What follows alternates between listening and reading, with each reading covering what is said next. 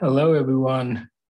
Welcome back to my channel. And today we are going to explore, then start working on AZ-305, which is designing Microsoft Azure infrastructure solutions.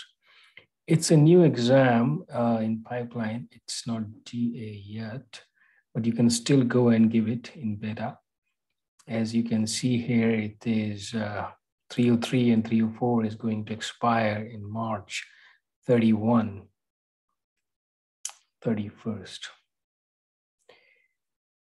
And this is the only exam that is needed for the architecture instead of 303 and 304.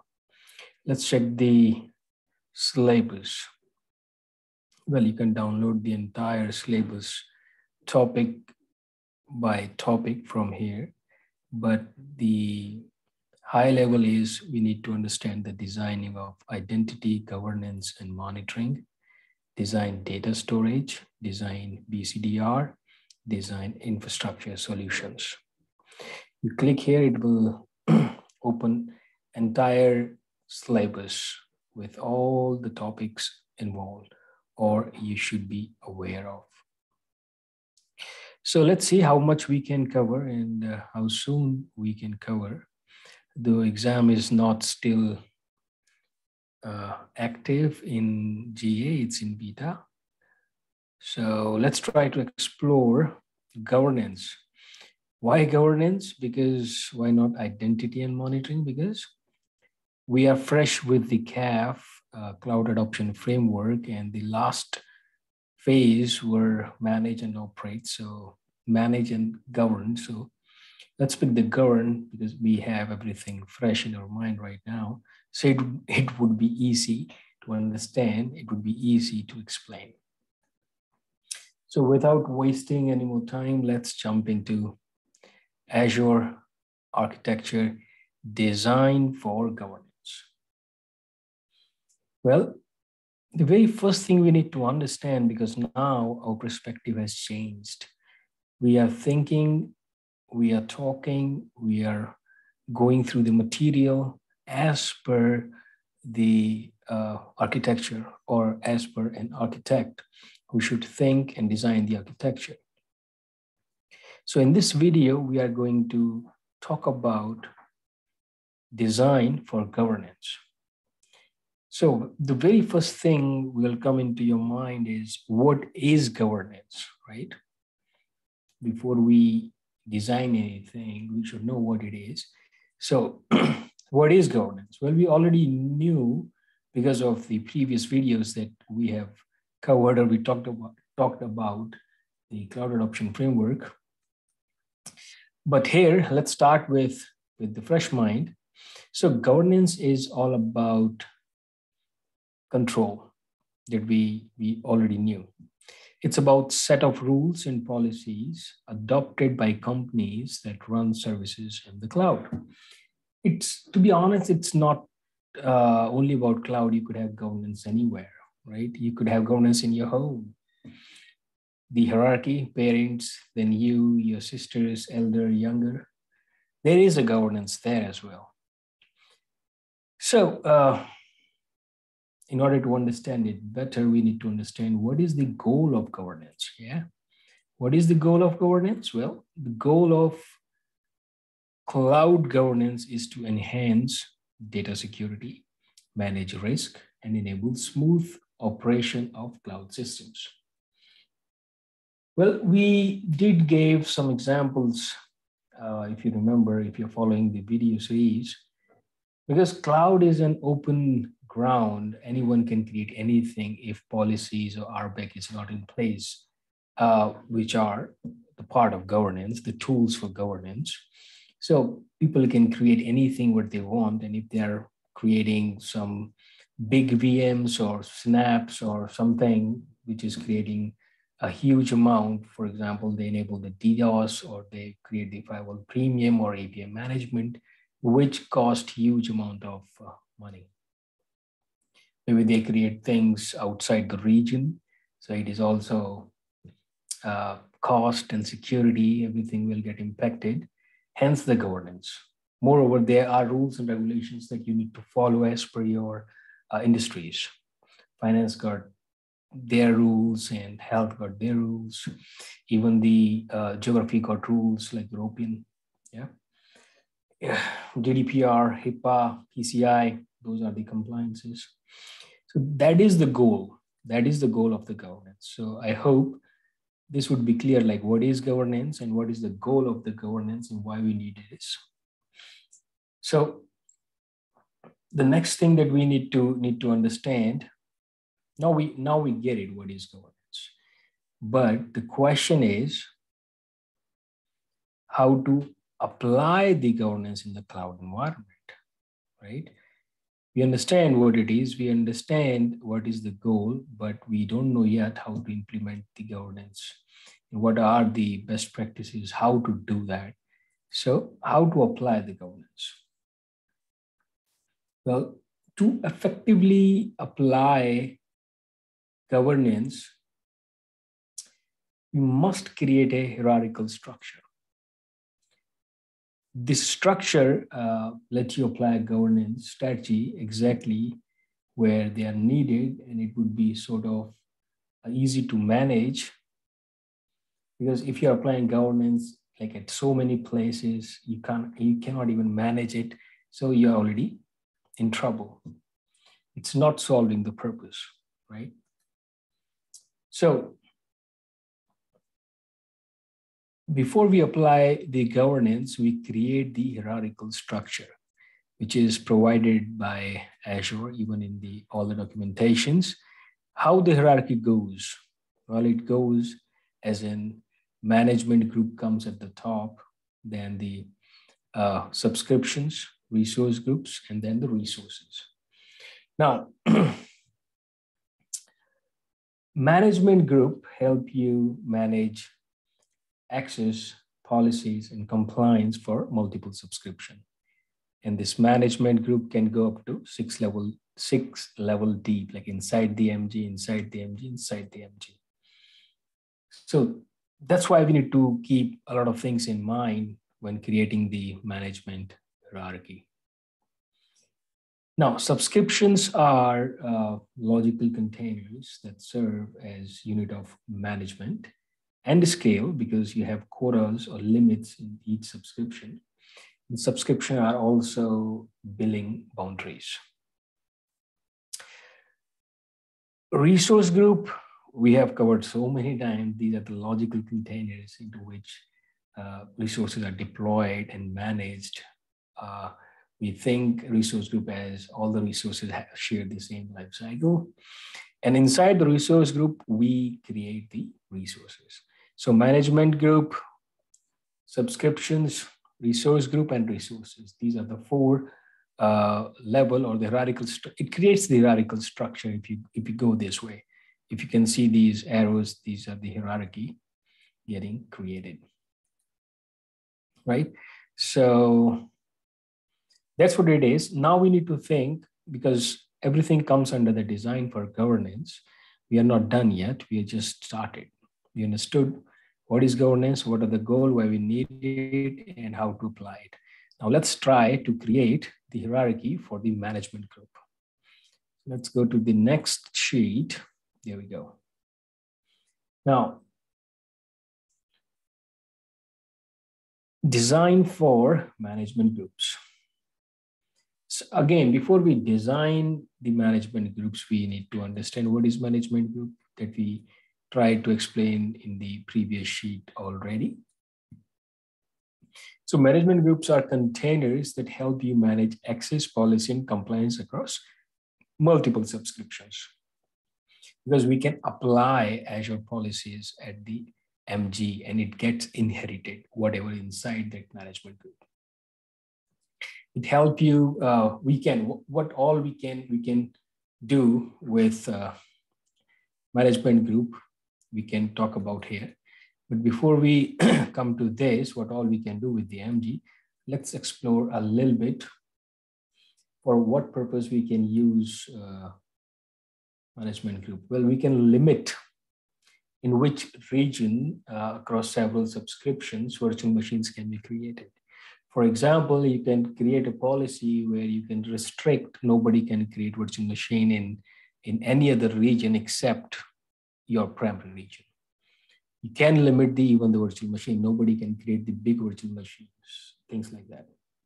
You can provide user access to multiple subscriptions by creating role assignment that will be inherited. There's a subscription. In a nutshell, you're applying RBAC. Even you can monitor and audit across subscriptions, role, and policy assignments as well. So this is a container inside which we are keeping our another containers as per the hierarchy.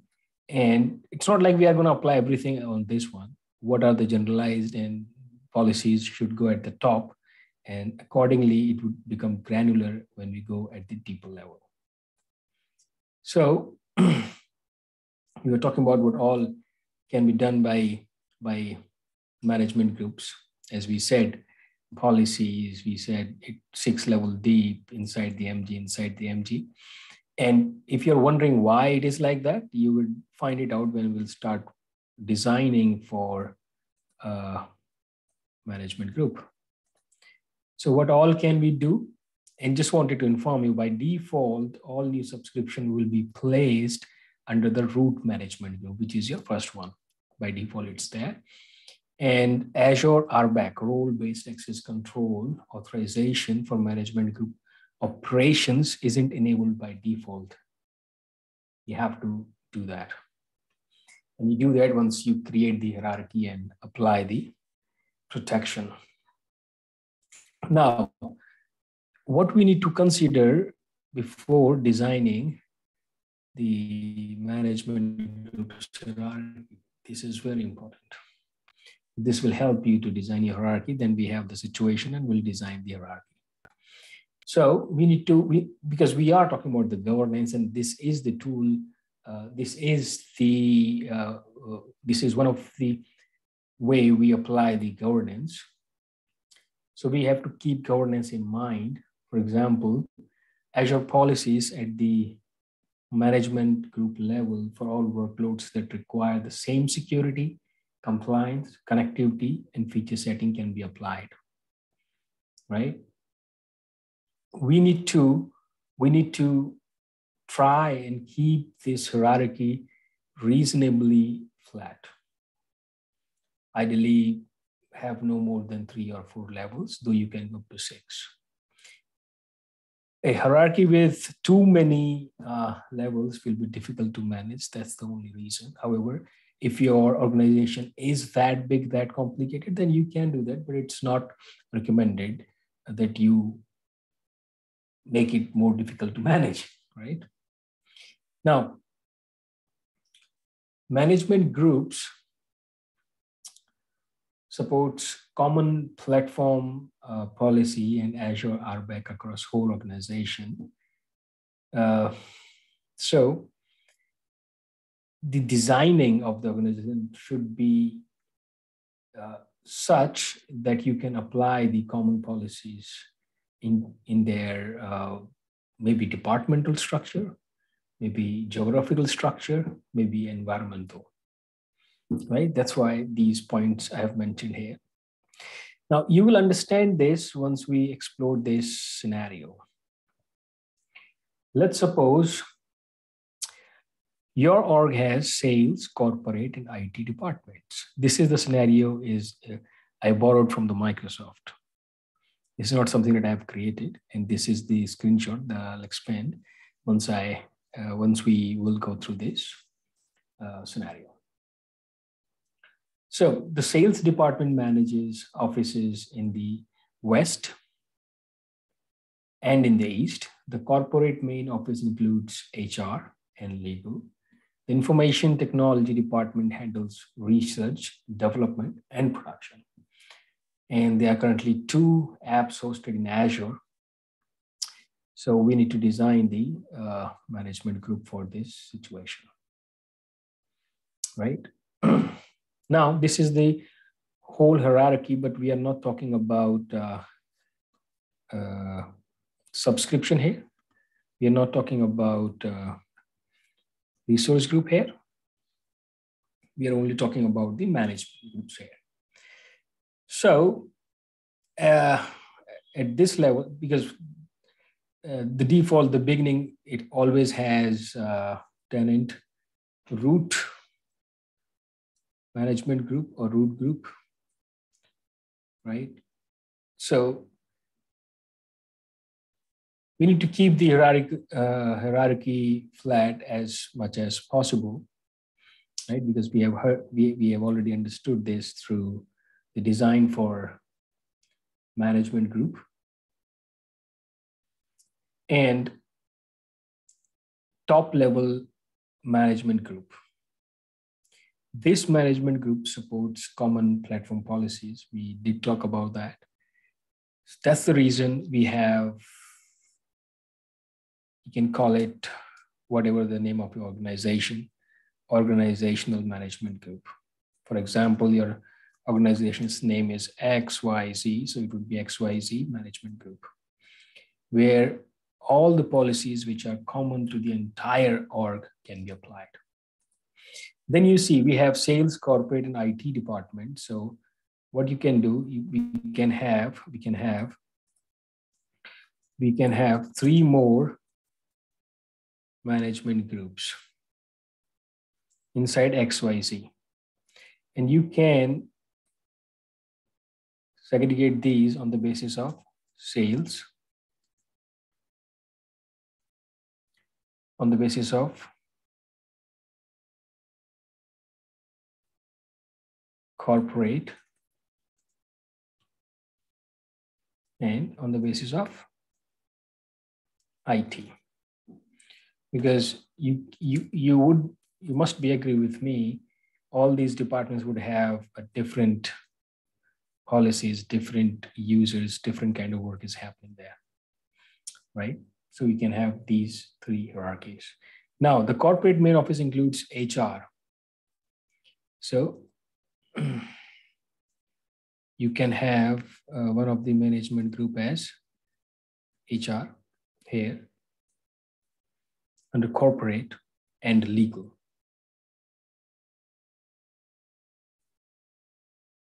Corp. Now, information technology department handles research, development, and production. And so the other research, development, production will come under this. That's how the management hierarchy will begin. And you keep on applying the policies and RBAC on these management groups, which are shared by the inherited management groups. And inside that, you will talk about subscriptions in the next video, where it would be designed for subscription. There is one more screenshot that I took from the Microsoft documentation, which says something like that. If this is the management group hierarchy for one of the business unit of the organization, not for the entire organization. These are the business unit which are in different geographies, and under the geography you have environments, prod and non-prod. Then you have environment, non-prod, and prod. Inside the environment, you should have the subscription inside which you can actually create the resources, and that's how this hierarchy is designed. Till here, because this is the sign of management group. Till here, this is the management hierarchy: business unit, geography, and environment. So these are different ways we can have our management hierarchy designed, which is very important. And this is also part of, you can say, before you deploy the landing zone, you should have your hierarchical structure in place. Well, this will give you an wonderful way of designing your governance. This is the first under the governance management groups. Then we need to understand subscription, resource group, and resources. So let's meet in another video and explore subscription or design the subscription for this hierarchical structure. Till then, take care. Goodbye.